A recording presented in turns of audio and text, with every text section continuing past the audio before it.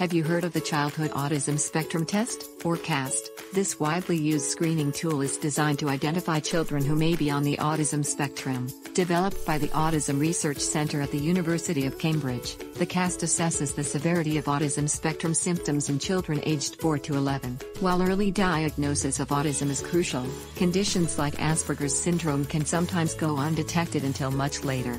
The CAST allows for the early detection of these cases, so children can receive the support and intervention they need. The CAST is a questionnaire completed by parents or caregivers, covering a child's social, emotional, and behavioral development. It consists of 37 questions that help identify potential signs of autism spectrum disorders. At the Autism Center for Kids, our registered psychotherapist, Amir Haymood, uses the CAST as part of a comprehensive assessment process. The CAST is a valuable tool in the early detection of autism, allowing for timely intervention and support. By understanding the CAST and its role in the assessment process, we can better support children on the autism spectrum.